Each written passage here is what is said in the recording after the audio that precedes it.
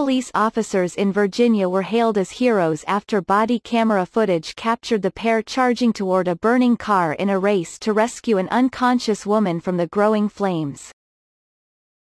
Officers Dalton Foley and Olivia Martin of the Farmville Police Department responded to a report of a single car crash around 4 a.m. on Friday. When they arrived, the fire had already engulfed the rear of the car.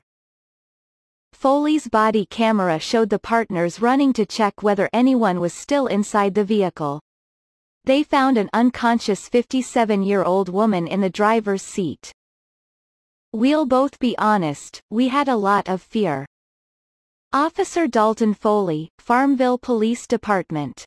As smoke billowed out from the open door, Foley used a knife to cut the woman's seatbelt and dragged her out of the car just in time. "As soon as we pulled her out, and you can see on the bodycam footage, we're about 4 or 5 feet away from the vehicle dragging her, and the cab of the vehicle had just caught on fire," Martin told WWBT-TV.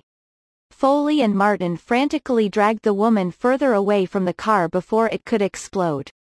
They asked the woman whether anyone else was in the vehicle, but she couldn't respond.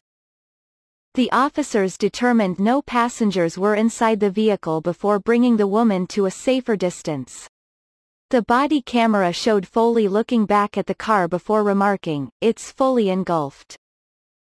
We'll both be honest, we had a lot of fear," Foley told WRIC-TV.